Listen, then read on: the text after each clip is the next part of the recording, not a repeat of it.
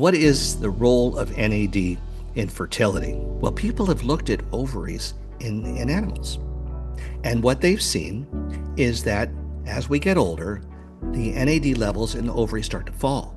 And they fall in a very specific place, which is right around where the egg is. Why does a 20-year-old woman have a high level of NAD around her egg, but a 45-year-old woman has only half? Well, what's the reason for that? There is oxidant stress all the time from inflammation. And as we get older, there's more inflammation. Your ovary is not separate from the rest of your body.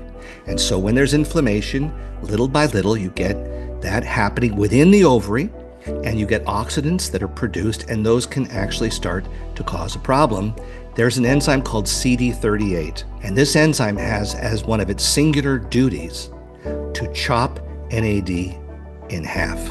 And so if there's NAD in your ovary, which there has to be if you want to have ovulation, once this scissors comes in there and cuts, it's going to make less NAD.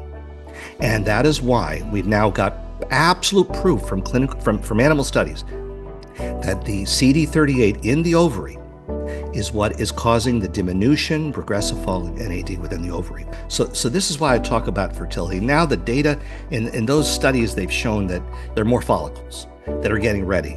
They release better. They're healthier.